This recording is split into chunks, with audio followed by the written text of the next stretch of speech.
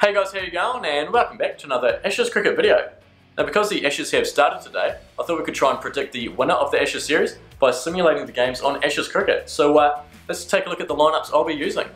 So I've recorded this the night before the Ashes, so hopefully the lineups are correct.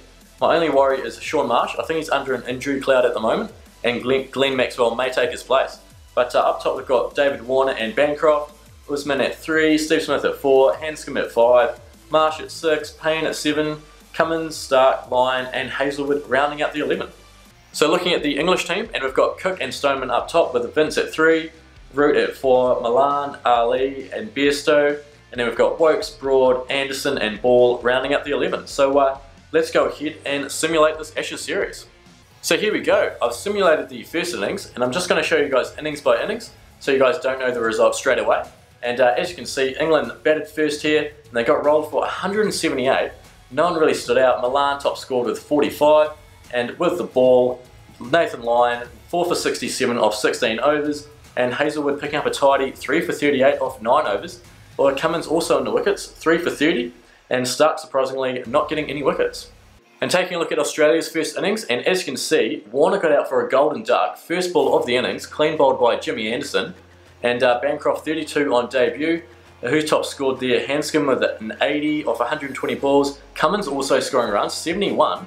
And Australia ended up on 365. And taking a look at the wickets, Moeen Ali 4 for 94 off 23 overs. Jimmy Anderson as well, 4 for 64 off 18. And then England in the second innings scored 447 with Cook getting 61, Vince 50, Root and Milan a pair of 90s, Ali with a ton, 104. He's having a pretty good test match. And ball down the bottom, 28 not out off 90 balls. And looking at the bowling, only the 4 bowlers used. Hazlewood 3 for 98, Lyon got pumped 2 for 159 off 45 overs, and Stark finally getting in the wickets with 4 for 87.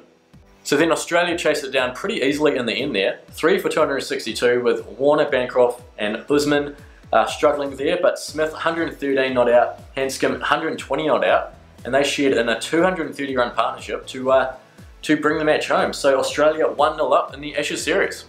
So straight into the second test match, the day-night test match at Adelaide Oval. And as you can see, Australia batted first 436 with Warner finally getting in the runs, 84.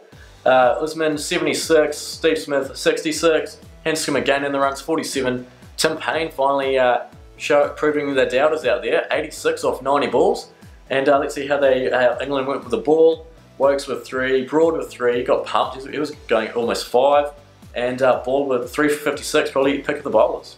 And then England's first innings, they made 263 with Vince top scoring with 69, Ali 49 as well, Cook getting 42, and looking at the bowling, Stark 5 for 66, and Hazlewood chipping in with 3 for 75.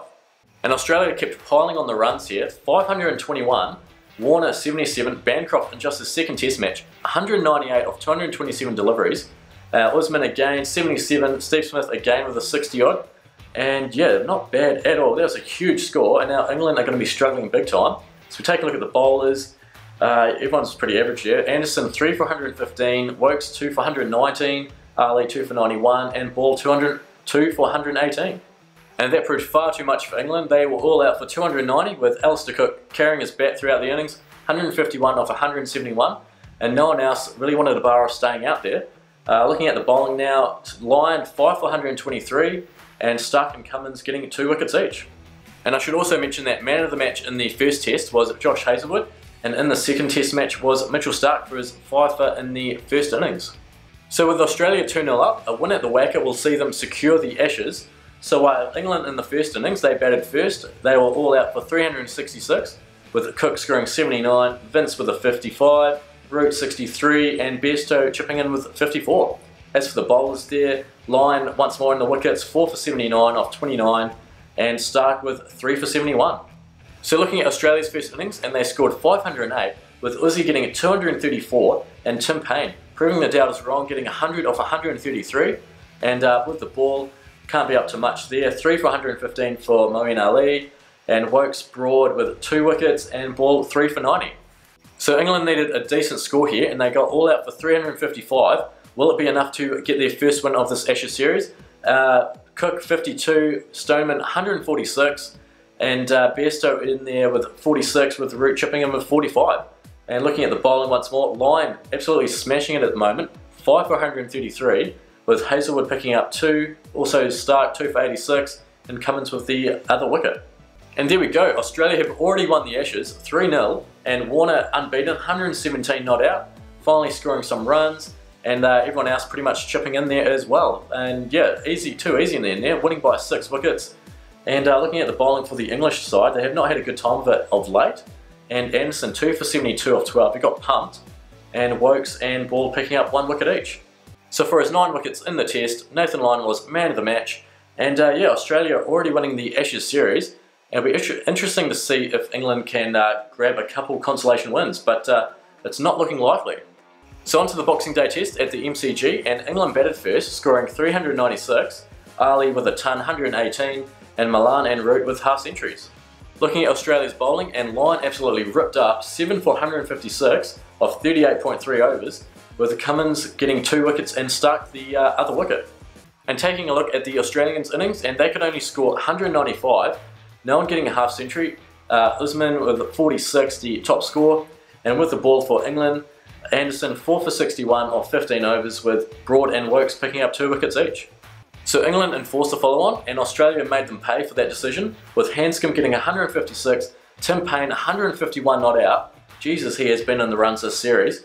And Uzi with 79, continuing his good form, Steve Smith with another 60, Marsh with 59, Stark with 45, and they scored 628 all out. With the ball, 5 bowlers used, sharing the wickets, Broad and Anderson 3 each, Wokes with 2 and Ball with 2. And it just keeps getting worse for England. They were all out for 325, about 100 runs shy of the total, and Stone with a half century, Ali and Bairstow in the 80s. And looking at the bowling, Cummins pick of the bowlers there, 4 for 83, and Stark in line with 2 wickets each. So man of the match for the Boxing Day test was Nathan Lyon. He absolutely ripped up there, 9 wickets for the match once more, and hopefully, well, let's see if England can at least win a match. So here we go, on to the last match. Australia 4-0 up at the moment, and England batted first here at the SCG, and they scored 418 first up, with Root getting 195, Stoneman with 123, no one else really firing, Cook with 43, and with the ball, Cummins once again picked the bowls, 4 for 109, and Stark and Lyon getting 2 wickets each. And looking at Australia's first innings, Uzi once again in the runs, 123, Hanscom with another half century, and yeah, 340. And looking at the bowling, Ali and Wokes with 4 wickets each, and Broad and Ball with 1. Taking a look at England's second innings, and they scored 366, with Cook getting 82, Milan scoring 89, and Bairstow with a well-played 113 not out. And looking at the wickets for Australia, Stark getting a 5 for 125, Cummins 3 for 61, with Lyon and Marsh picking up 1 for 11 off 2, and Lyon 1 for 112. And taking a look at Australia's second innings, they needed 450 to complete the whitewash, but they fell around 150 runs short, so all out for 294, with Smith getting 95, and Stark unbeaten on 64. So there we go, England have avoided the whitewash, but yeah, they got absolutely smashed 4-1. And looking at the bowling for the English team, Broad 6 for 71, Ball with 2 wickets, and Wokes and Anderson with 1 each. And that means that Joe Root, for his 195 in the first innings, was player of the match. And there we have it, Australia taking back the Ashes off England with a comprehensive 4-1 victory. And taking a look at the statistics from the Ashes series, and Usman up top there with 739 runs, an average of 73.9, 2 tons, 3 50s, well played young man. And Hanscom in second spot with 586 runs, an average of 65.11.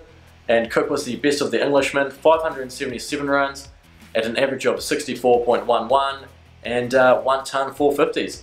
And taking a look at a few other blokes, Tim Payne, proving the doubters wrong, 428 runs at an average of 61.14, and that strike rate, 86.63, is not too bad either.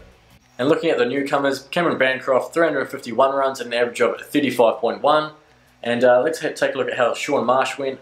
Not too good actually, 173 runs at an average of 21.63, so maybe he shouldn't be playing today, but oh well.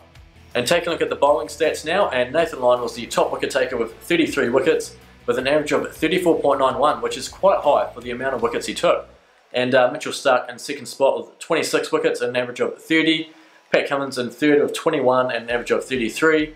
Anderson, the pick of the Englishman, 19 wickets, an average of 41.63, which is not too good at all. And then Chris Wokes there with 19 wickets as well, with an average of 38.05.